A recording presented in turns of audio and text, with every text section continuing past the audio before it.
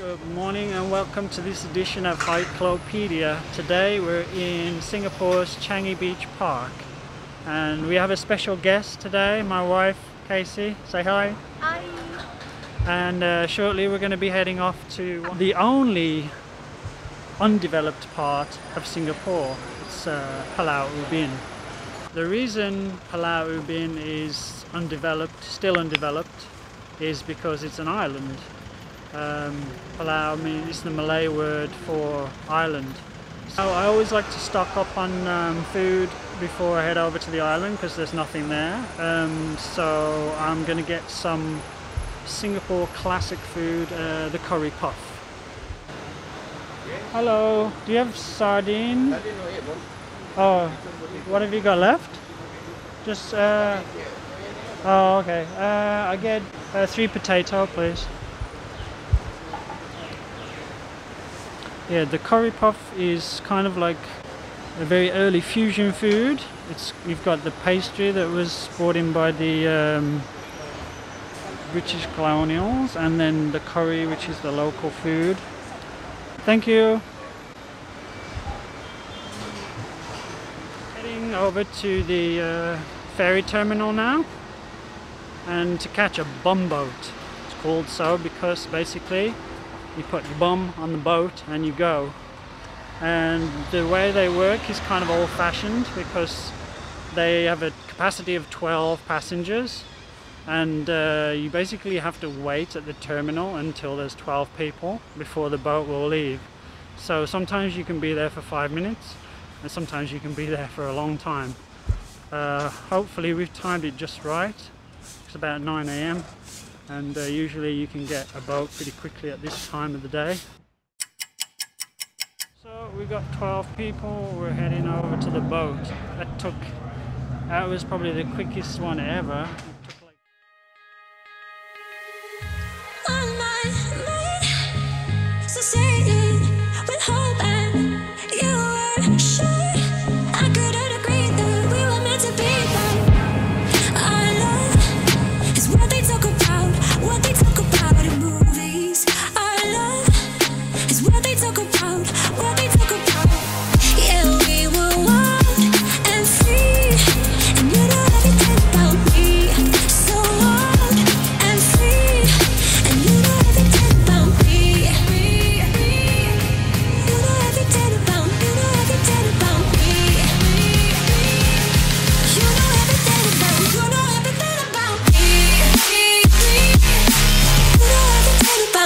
me.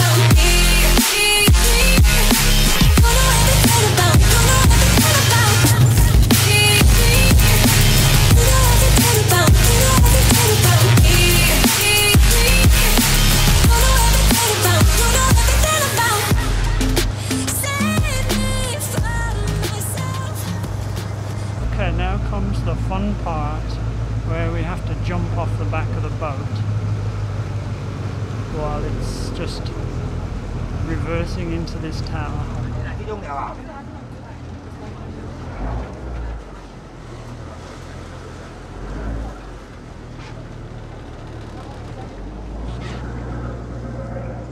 Yep.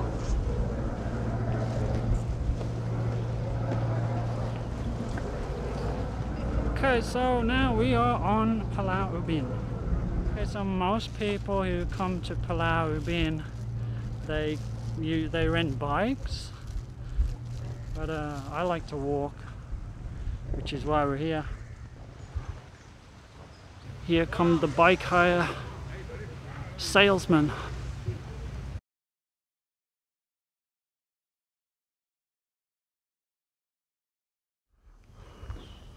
Alright, so Pulau Ubin is pretty undeveloped, so if we're lucky you can see quite a bit of wildlife. Previously on the way over I've seen otters, and you might see some in the water around, but I have some old footage of otters, so we'll roll on that.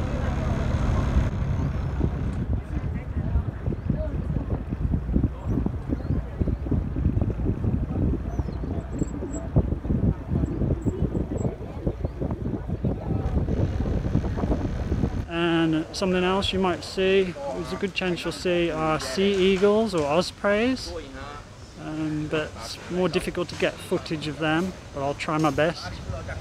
We might also see hornbills, which are really beautiful big birds. I've got some archive footage of those as well in case we don't see any. There's also a good chance we might see some wild boars on Ubin because they're pretty much everywhere. If you camp here, which you can, you'll definitely see wild boars because they come sniffing around the campsite at night looking for food. An assortment of lizards and definitely water monitors. In fact, Ubin, here in Ubin, was the place where I took my best ever photos of a lizard, which I'll show you now. At first I thought they were fighting, but then I quickly realized that that's not what they were doing. You definitely see some macaques because they're everywhere. I just saw a hornbill. I'm hoping we can get a shot of him before he flies away.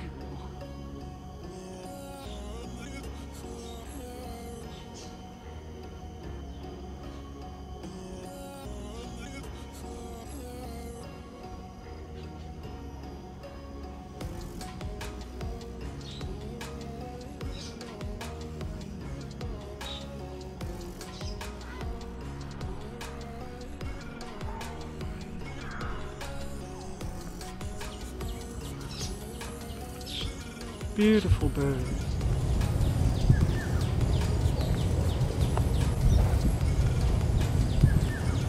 Now, one of the reasons I like to come to Pulau Ubin is it's very quiet, because there's basically only about 10 cars on the whole island.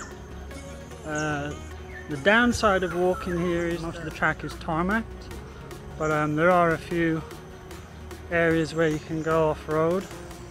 And also it's quite shady, so even though it's really hot, you don't get sunburned. Right, so I'm here at Katam Quarry, and there's a mountain bike path that goes around the quarry. And I actually like to hike around this section because it's the only bit of actual real hiking that you can do on the island. Unlike on mainland Singapore, there's no signs or threats of fines for walking around the mountain bike path. Because it's midweek, it's actually Friday today, there's very little chance that you'll actually meet any cyclists on the path. So let's go for it. Now this is what I'm talking about, this is real hiking. Just love the roots of these tropical hardwood trees. It's like a maze of crazy wood. Check that out. So beautiful. Reminds me a bit of Angkor Wat.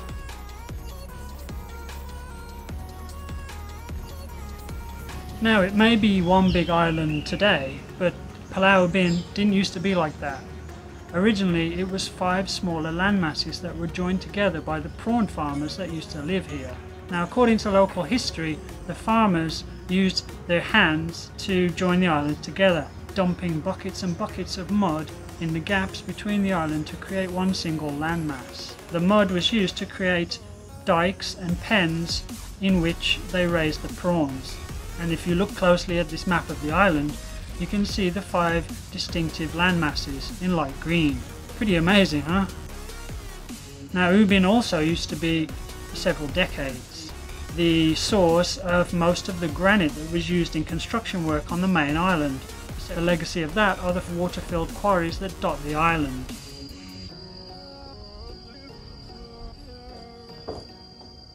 So we're heading up to Puaka Hill, which is the highest point on the island. It's not very high though, but there's a nice view.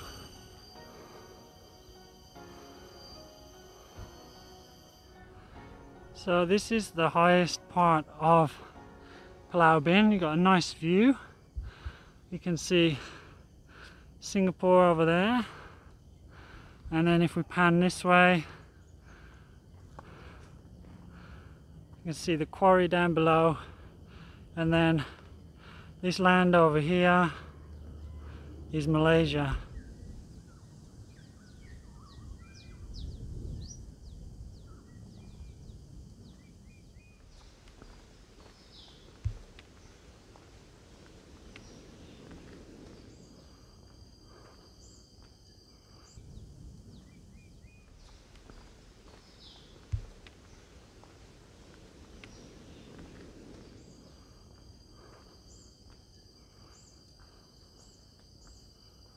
Even on a place so undeveloped as Pulau Ubin, you still get a lot of litter, so I always like to pick it up if I see any and then dump it when I find a bin. Okay, so now we are going down one of my little shortcuts which takes us to the second campsite. Okay, so here we are at Mamam campsite on the other side of the island. It's quite a nice campsite, although I've never actually seen anyone camping here.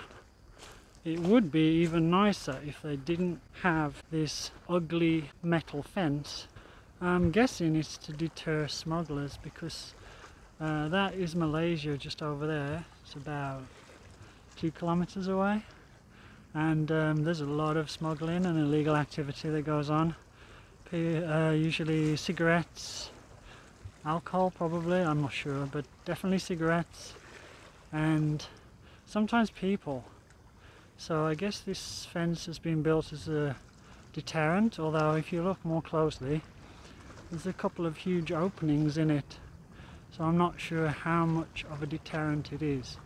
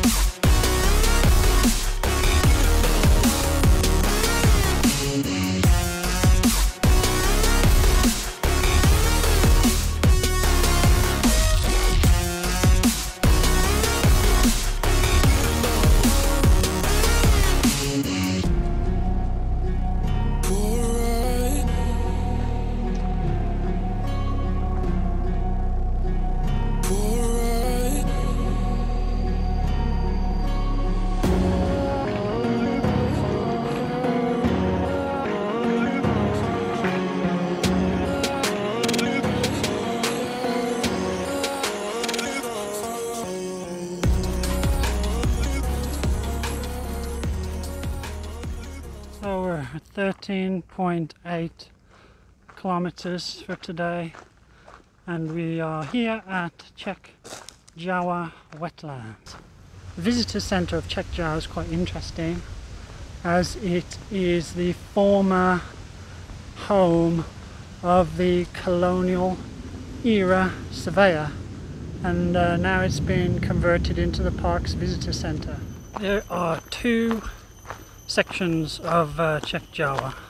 There's the mangrove boardwalk, and the coastal boardwalk. If you go to the visitor centre, there's so many spectacular photos of the sea creatures and things you can see on the coastal walk that everybody gets immediately drawn to that. But I mean, I've been there about, I don't know, a dozen times and I've not actually seen anything on the coastal boardwalk. Look at this.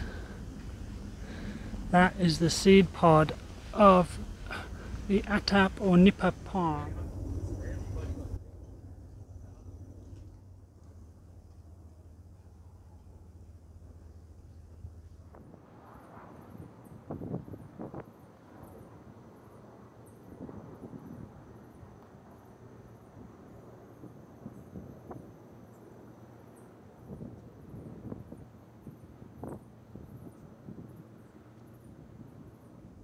The one disappointing thing about the mangrove boardwalk is the amount of rubbish trapped in the mangroves. There's like plastic bottles and bags and all kinds of detritus. That's just a symbol of what's going on in the world these days, I guess. There's large tracts of seagrass on this coastal walk, and apparently dugongs come along here and chew on it occasionally.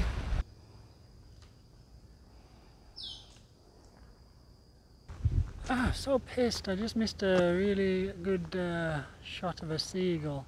He just landed in a tree just over there, but as soon as I got my camera pointed at him, he flew off and couldn't get him in time. So we're coming to the end of today's walk. Done about 19 kilometers. So it's been quite a good day on the wildlife front. Please give this video a like if you've enjoyed it, and don't forget to subscribe if you'd like to see more of the same. And finally, don't forget to get the bell on.